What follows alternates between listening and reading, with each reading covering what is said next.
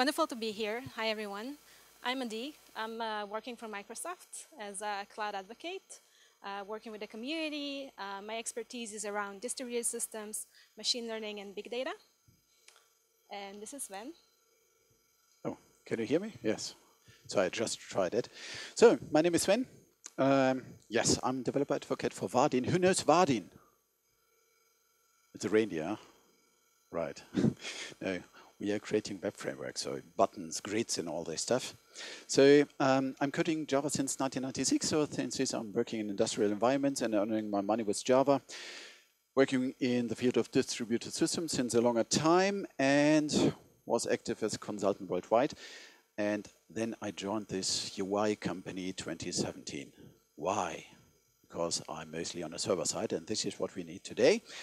So, yeah, this is not Jägermeister Winter Edition. This is the logo from Vardin. Oh, this recorded, huh? Oh, okay. Cut this off. Okay, and Oracle themes that I'm able to spell Java in the right way. So this is just what we are going through. Okay, we have split it up, this talk, a little bit in two parts.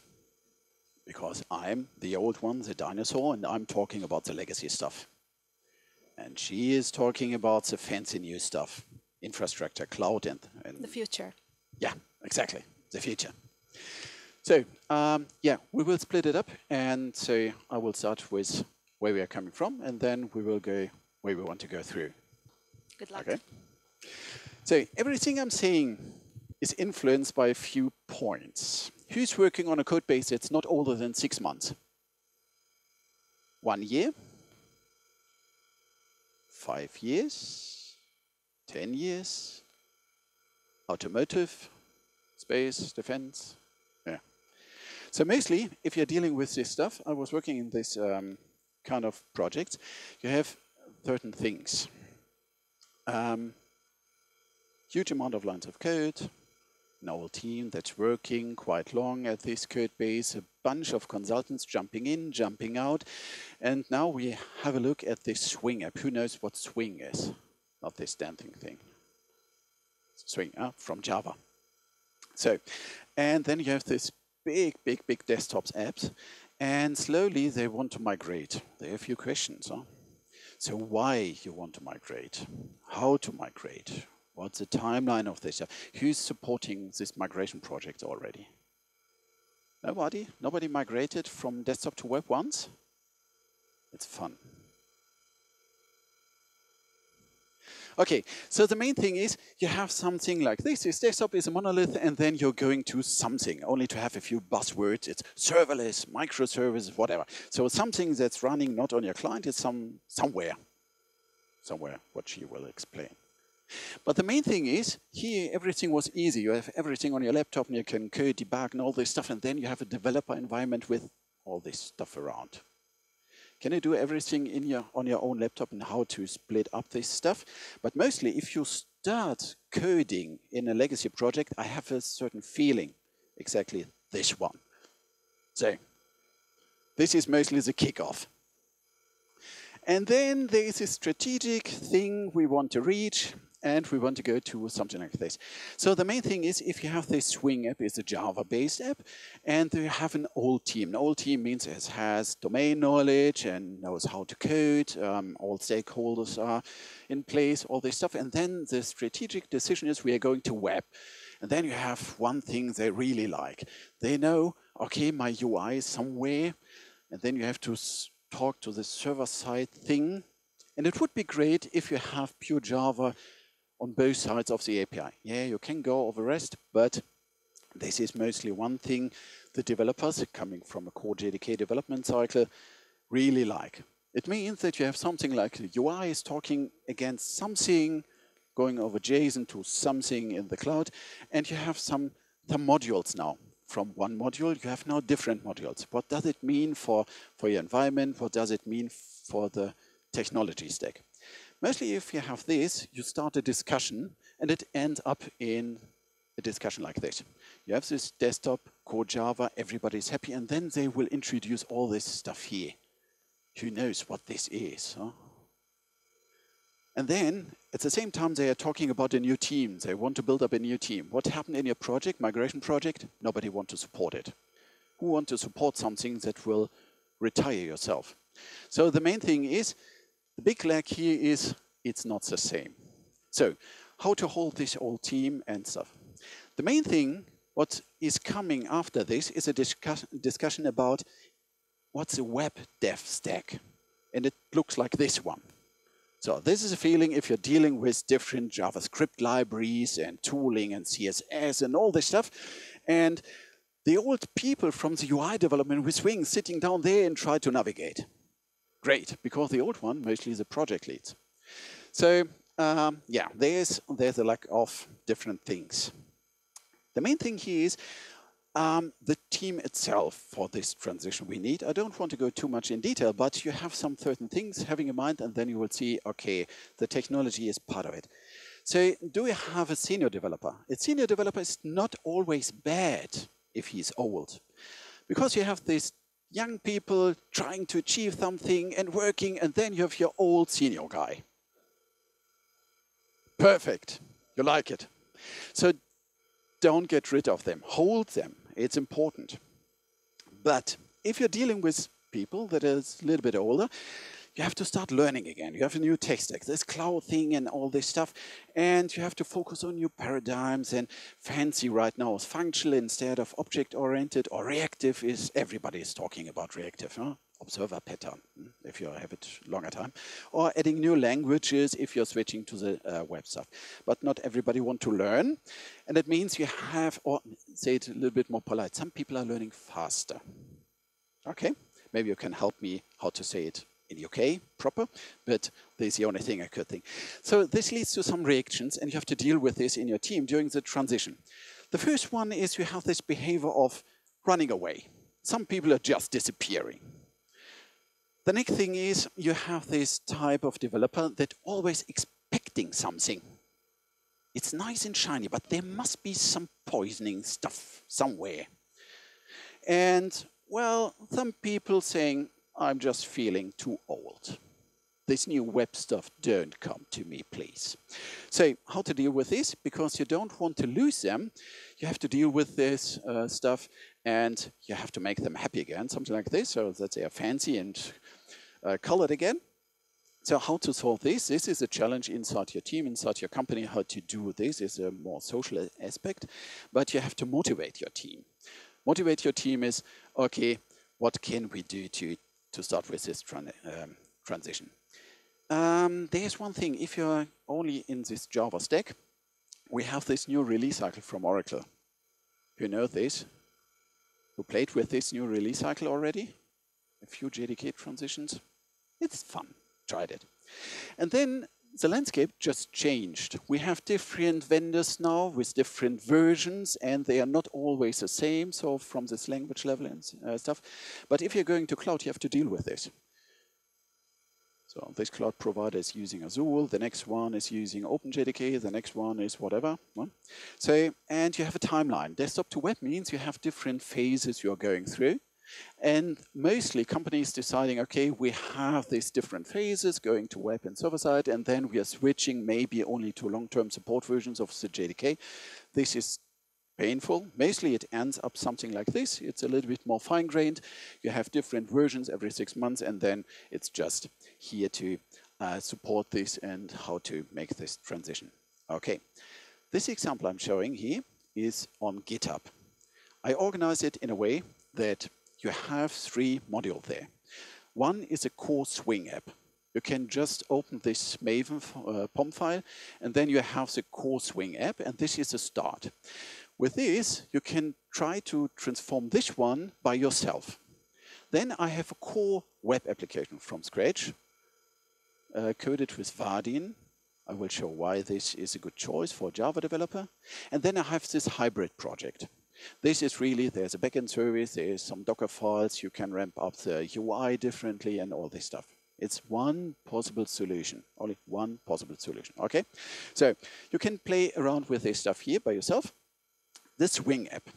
I want to show, normally you have to, escape, Escape, escape, escape. So now I have to switch that we are syncing both monitors, otherwise it's just pain. So the main thing is what is where we have it. So I just forget to start this stuff. The main thing is how this is coded. So if you have a UI, mostly it ends up that you have this action listener stuff, and inside this action listener stuff, you have mostly a bunch of logic. And then over the years, the Swing app is just growing, growing, growing, and then you have quite a mess. The main thing is how it looks normally. Well, this is a core Swing thing here. And you have somewhere, for example, so can you see this? It's a main application. You have something like an event bus if you're good. Other design pattern is mostly used in Swing that you're doing everything inside your constructor. You have this initializing block inside you're creating the whole UI, all action listeners, all this stuff. And this is tightly bound. So it means that if you're doing everything inside your constructor, to get rid of this stuff and to extend this lifecycle a little bit more is just work. But you can prepare your stuff here with this. And what I want to show here is that if you have this app just running, for example, you have to deal with different life cycles. For example, one life cycle is, I have to start maybe the service. No, this is, I think, okay. So one thing is that desktop apps have its own life cycle. You have maybe this login screen, then you say login, yes, no. And by the way, admin, it's just high security here. So after this login, mostly they ended up with some notification. And after this notification, if it is useful or not, you have this screen. What we have is mostly in this desktop app, this huge CRUD thing. And what's mostly here is some kind of logic. With some kind of logic, I mean, this is just blocked. And if you want to have something, you have this pop-up, you're selecting something, it's loaded, and then you can access your UI. So it's nothing fancy. The only thing what I wanted to show here is that you have to transform this behavior to a web app. You have different strategies. You can do everything from scratch, then you're changing too many things. But you can try to do exactly the same as a web app. Then you're only transforming technology from one to the other one. You can learn about the new stack. You can Dockerize all this stuff. And then you can start optimizing the user experience. So you have something completely different. So this is more or less what you have here. And what you can see, you have here, for example, exactly the same how to build a menu bar and all this stuff. It's just plain Swing. What I want to show here is the UI itself. And if you're switching to the piece of code from the Vardin stack, by Vardin, Vardin will give you the possibility to deal with components in a way a Java developer just know. It means, no, not Vardin Heroku, Vardin.com. So I hope this is fast enough. So the main thing is here, you're creating exactly the same behavior. You're on the server side, you're not on the client side. And if you want to have this one, you have the possibility to write code in the same way. For example, if you want to have a text field, you write new text field. It's nearly the same like you would code it in Swing.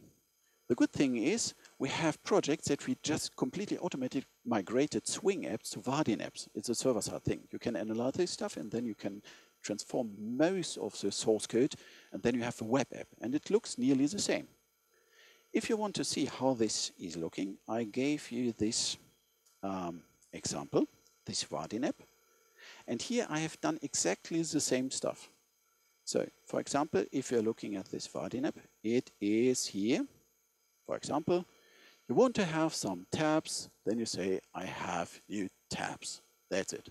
You say in the same way orientation is vertical or horizontal in all this stuff. You have to deal with IATN. So it means you can code this stuff in the same way, like you have done in Swing. And maybe should work Vardin app, where it is. So, tutorial, I don't know where. Here. So, and if you run this one, I only want to show that you can transform this behavior more or less in the same way. So what you can see is there are different startup times, and this startup time I have done here. This npm stuff. Okay, let's see if I killed my own thing. Localhost 80809090. No, I killed it. Perfect. I'll ramp it up in Docker in a second with my second example. This is if you're playing too long at this stuff. So, okay. What I want to show here is how to code this. You can go to this exercise and ramp. I will patch it for sure. But the hybrid thing is now what we want to go through. We started 1/4 past. Okay, so you have to talk quite fast. So the main thing is what it will end up. So if you have this app, basically it will give you the chance to extract from the Swing stuff, basic stuff. For example, all the services you have, extract from the Swing thing and wrap it in services that you can consume via REST and so on. How to distribute and scale it, we'll see with infrastructure. But how this is done for the client developer. It's good if you have, for example, then this shared libraries, mostly the shared APIs, you should divide in 2 parts. In a core thing that's UI independent and a UI based thing. And you will see that some of the stuff like internationalization and all this stuff you can use in Swing and in a Vardian app. It's the same way. You have this translation service and you're just using the same implementation. Don't reinvent it. Most people start reinventing all this basic stuff, but you can just share these libraries. You have one that's UI dependent and you have one that is called Java dependent. This is a good thing. Make a jar out of it, make a version out of it, extract it out of the active code base so that you're not maintaining it and just forget it, make a dependency out of it. It's the first thing. So minimize your core project in the beginning. The next thing is you're talking about client-server stuff. So it's a back-end service. You could start with this to have the feeling how to wrap this inside Docker. Sometimes, even if they're going to Swing, they have mostly this Windows environment and using inside Swing native libraries. You have to make sure that nothing is left so that you can push all this stuff to different operating systems. To make sure that everything is running, not only on your machine, what a wonder, you can start to have your first experience with Docker. So, not the full virtualization, go to Docker. Why? It's just easy and fast, and it's the first step to go. For example, I have here this backend service. You will see here exactly what's going on. So we extract the API and the service itself. And then you have this plain here, I'm just using Javelin, and I'm just going here, REST endpoints with paths and params and all this stuff. Now you have this, you can debug and deploy this locally on your machine, but how to make sure that it's running inside your Docker environment in the same way. The easy thing is, at some point, you have to create a fat jar, that everything's wrapped together, and then you start writing this Docker file. It's not fancy. It's just, I have something with JDK installed, I'm setting some paths, this is completely useless, only to give you a feedback, okay, JDK is running. And then you're copying your jar, your fat jar inside, and you will start it. That's it. Why you should do it? You can do it because you can ramp up this one locally.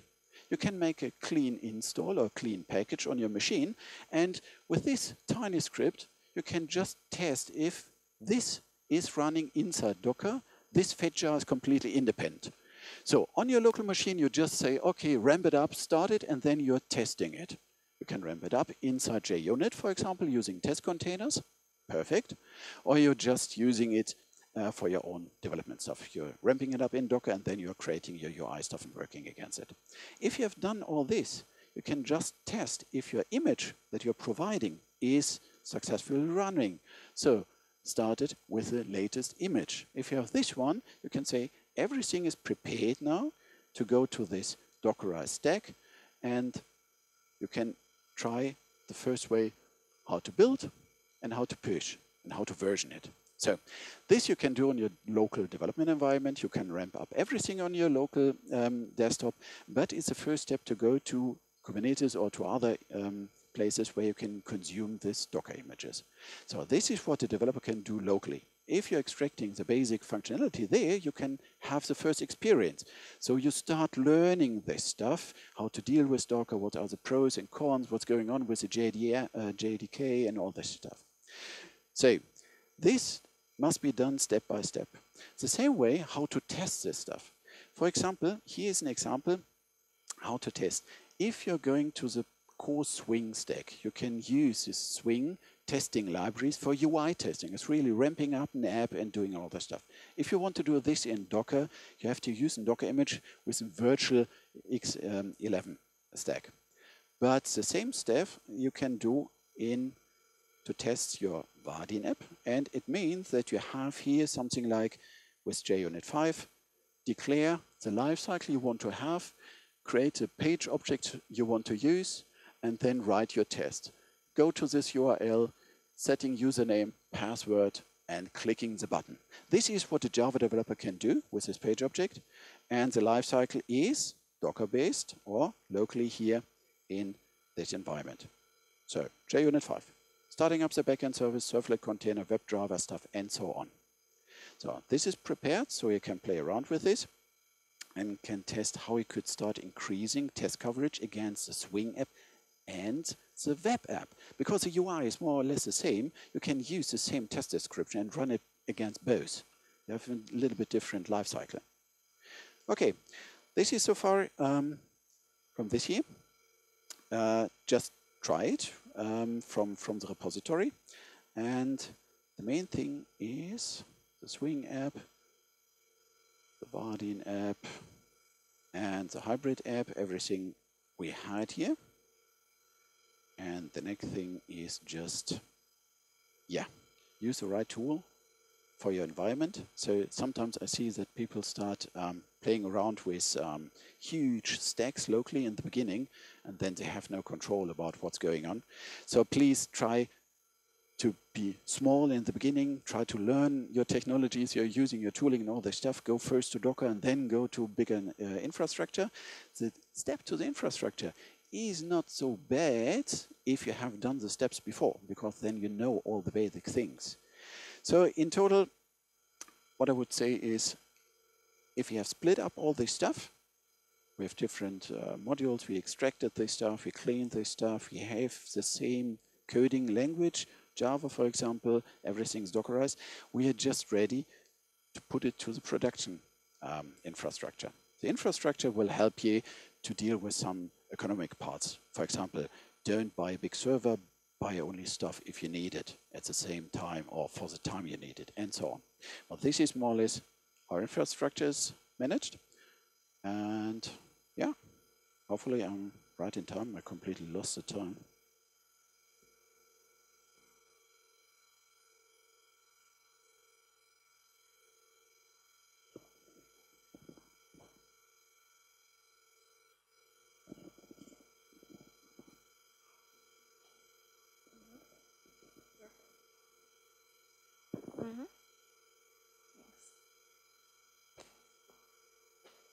Do you hear me? Yeah, works.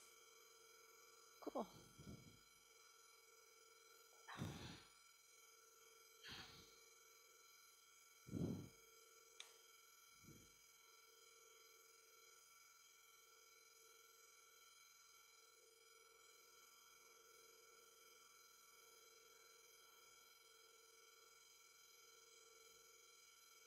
So after we realized we want to do the switch and actually move to the cloud, to the future, we need to understand how we're building the architecture, what we're dealing with, and how we're doing the migration. And it can be even when we break up a monolith into microservices. So in this part, we're not going to cover compliance. We're not going to cover container secure access, not namespaces. We're not going to talk about Kubernetes namespaces, not CI/CD, not health management, and not log collection. But if you are working with Kubernetes, this is all the stuff you should consider when you're putting together the architecture. And if you're interested in that, I wrote a report for dzone that's going to be published next month. So you can follow me, and I'll put a link out so you can see how you can build the whole architecture with all these things in mind.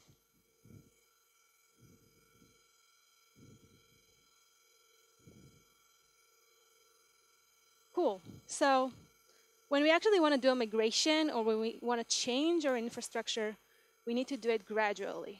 And we need to do it in a flexible way. We should take one part at a time and deploy it and migrate it and see how everything works together to make sure we're always serving our clients. Because at the end of the day, if we're not a startup that's running from scratch, we have clients and they're paying clients and we need to make sure we're available for them.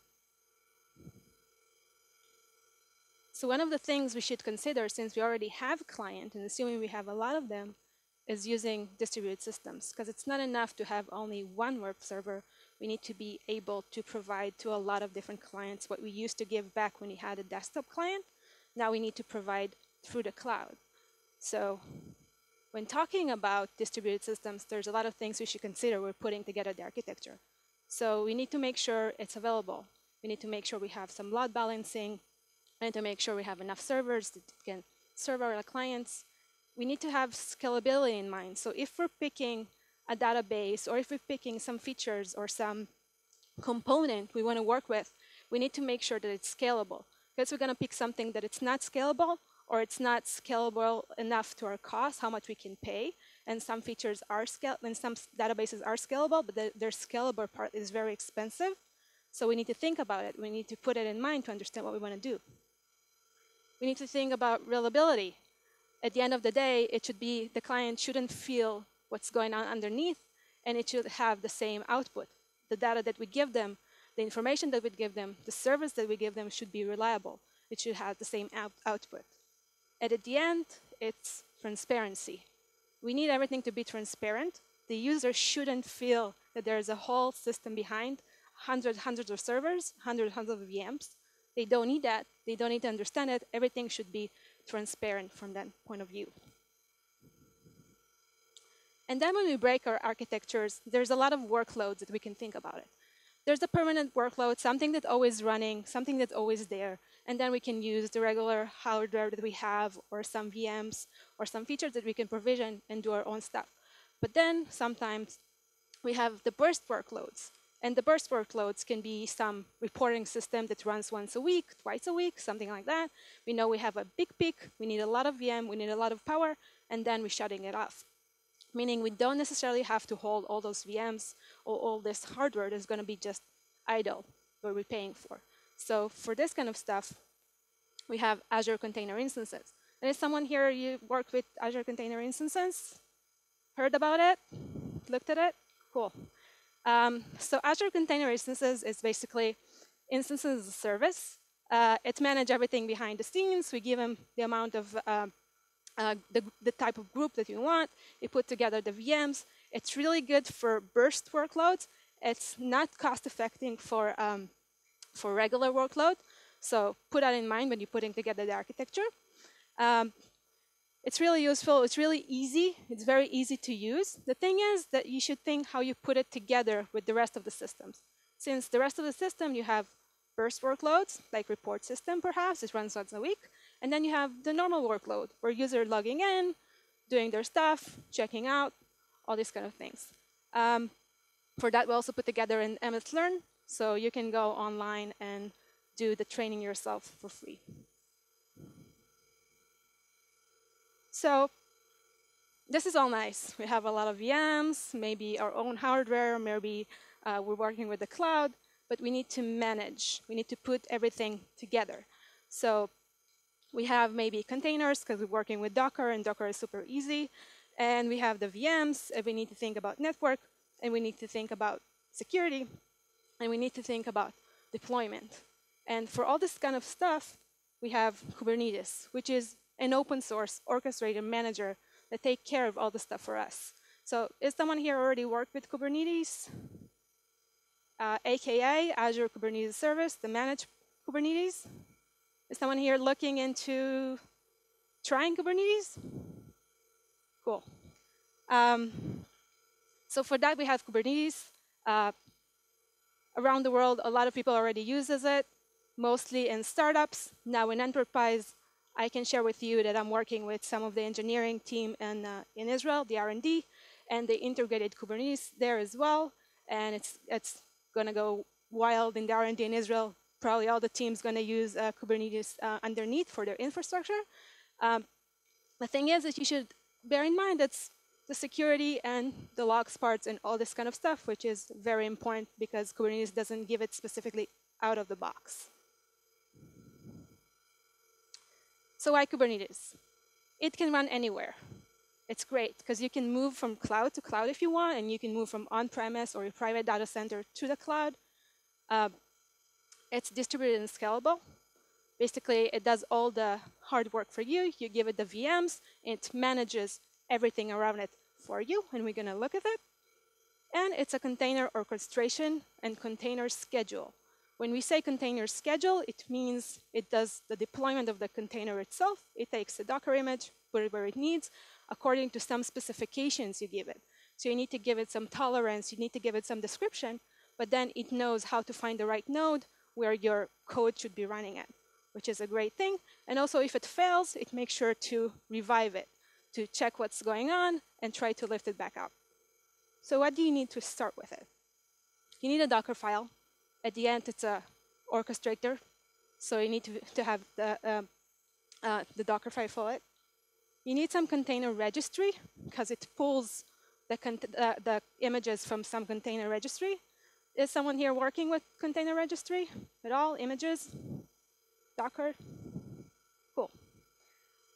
So we need some container registry, and I'm going to add a little bit into it, because there's also a security element there.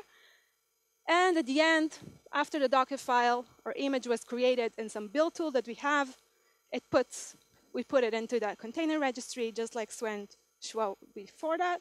And then Kubernetes, with secrets that we give it, can access the container registry, pull the image, and put it over the Kubernetes infrastructure.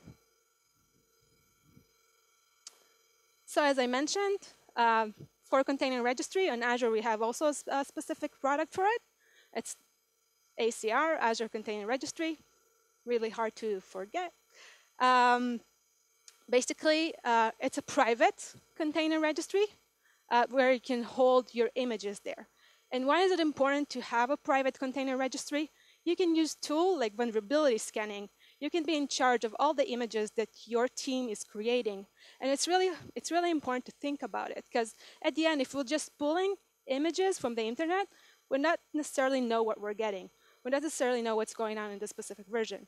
We need to be able to run some vulnerability scanning on top of that image to be able to serve our clients in the best way, especially if we're working with privacy data and things like that. We should always have that in mind, that this is, can be, if you're not doing it, it can be a huge backdoor for bad code to get into your system. And for that, we also have documentation, of course. And then we want to combine everything together. So we have the container instances that we know is good for burst workload. And we have the container registry that holds our images after we Dockerize everything. And we have Kubernetes. We have AKS. It's the managed Kubernetes. But we want to put everything together. At the end of the day, on Kubernetes, we have the nodes, we have the VMs, but we want to put all those pieces together because ACI is totally serverless, and then we have Kubernetes, who is not serverless, and ACR. And for that, we have Virtual Node. And Virtual Node is an open source project that Microsoft supports and created. Basically, it helps us connect different SaaS, software as a service component, back into Kubernetes infrastructure. And the nice thing about it, it's open source. You can use it anywhere, and you can connect different components from different clouds, from different regions. So if you want to have one Kubernetes cluster and have control of a service that runs on a different region, you can also use that for it. And how does it look like behind the scenes? So this is a managed Kubernetes. Usually on Kubernetes, we have a master node and the worker nodes. And when it's managed, we don't have access to the master node. So the master node is hidden from us, and we're seeing only the workers. And this is our nodes. And on each node, we had something installed that's called kubelet. And the kubelet are managing the node. They are in sync with the master nodes, who runs the different pod configuration. And they update the master node if something is failing, if something is not working well. So this is an actual VM, where on the VM, we have the node installation with the kubelet and everything there. And then we create a virtual node. And the virtual node, we can call it either virtual node or virtual kubelet. Virtual kubelet is used for a Windows machine. Virtual node is used for Linux machine. So we can create the virtual kubelet or the virtual node, and then connect it to anything that we want, any SaaS that we want. And we created a lot of connectors, and a lot of different cloud providers created a lot of connectors. So if you need to connect stuff from different clouds, it's also there, not only Azure. And from there, you can take it and use it. So this is actually our way to connect it back to ACI, to the container instances that we spoke about, so we can actually combine the different workload after we doing it. So how is it going to look together? So we said the virtual kubelet is actually our connector to any serverless product we want to use. So here in this picture, we have a Kubernetes cluster. We have some nodes, and then the virtual kubelet, the same as we had before. And underneath that, we had the ACI product that we can run. And it can has a Linux container or a Windows container or anything we want to do with it, our choice. But we connect it with it, meaning we can do deployment through Kubernetes, who manages everything for us underneath if something fails, if something not working well, and actually leverage those strengths of Kubernetes and connect it with something like ACI. So ramping everything together, when we do the architecture, when we think about it, we can also bear that component in mind and say, okay, maybe for my report system, I should look at that.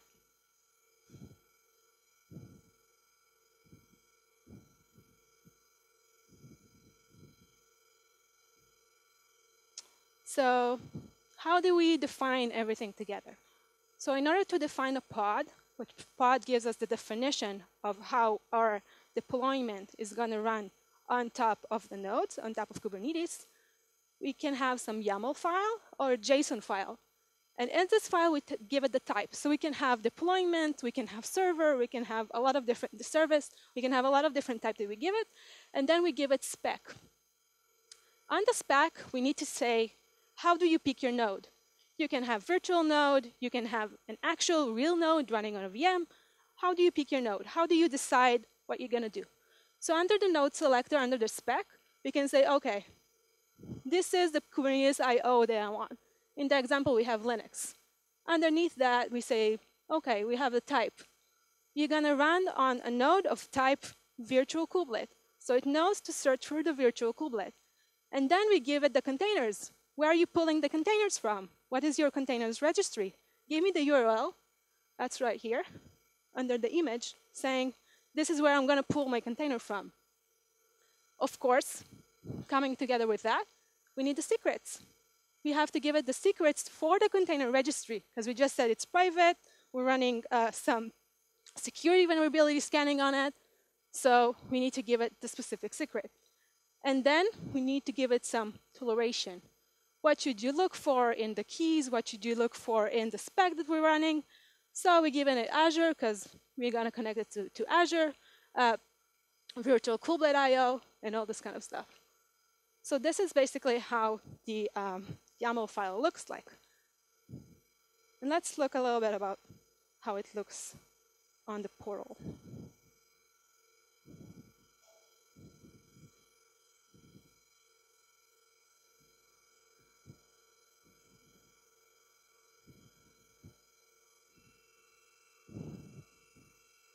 Okay, so let's start a little with the command line. So for Kubernetes, we have the CLI kubectl, and we can actually get the information back of the pods, the nodes, the deployments, everything we want to see. So let's start with get nodes, -o, why? Because I want to see all the information, and hopefully the network is good. Yes, network is okay.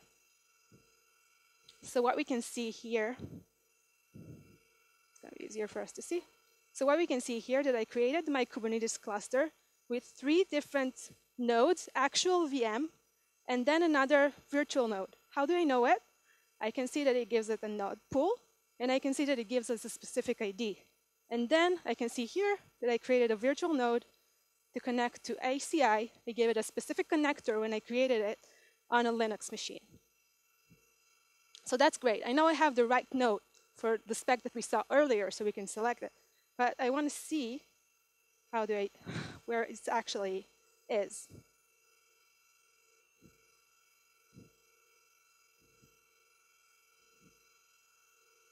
So I can do kubectl get pods -o wide, and the wide give me the information about the node, about the specific IP that it's run at, the age, how long it's running, did it do any restarts, meaning it failed, something happened, Kubernetes took care of it, and if it's in status running or stopped or ready, all this kind of stuff. So here you can see I have 3 different pods. The backend servers is the Vaadin backend servers that we saw before. And it's actually running on a node of type virtual node, like you saw earlier.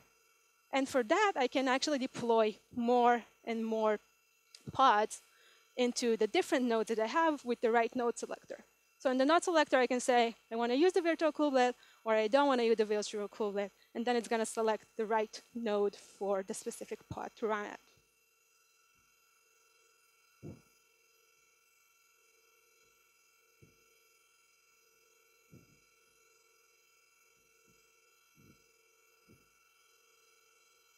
And like I said before, we can define services, and we can define deployment. So here you can also say kubectl get deployment. It's very intuitive, so it's very easy and fun to use. And also, you can do services. So I'm actually getting back all the services, and I didn't show it, but I also defined some load balancer. And this is where the distributed systems kicks in, because I need a load balancer to actually be able to provide to all my clients. So this is the load balancer I created, and you can see it here, and you can also access it through the external IP, as a real client would do.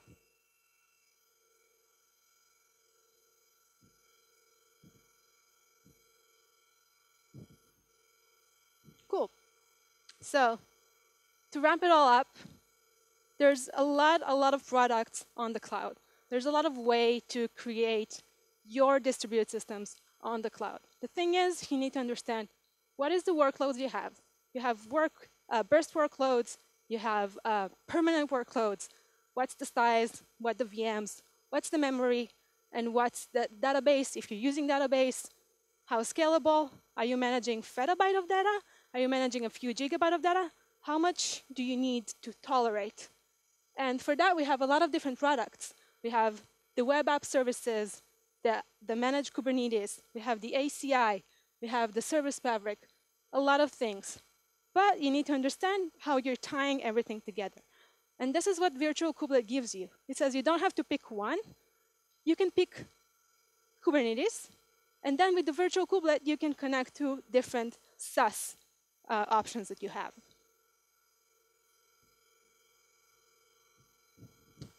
So if it was interesting for you, if you want to learn more, we always have a lot of documents for you that we picked up. Some of them are learning path that you can do for free, and also speaks about security. And next month, I'm going to publish a D-Zone article about Kubernetes in the enterprise, where we focus on security sides of stuff, containers and things. How do you do the log management? Because the log management and the history server is super critical if you're using Kubernetes. And of course, be happy if you log in and try it out. Thank you.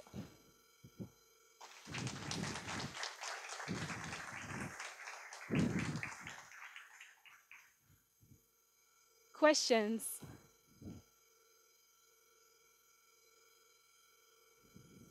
My question was, where's the microphone? And here it is. Any questions for the speakers? Are you hungry?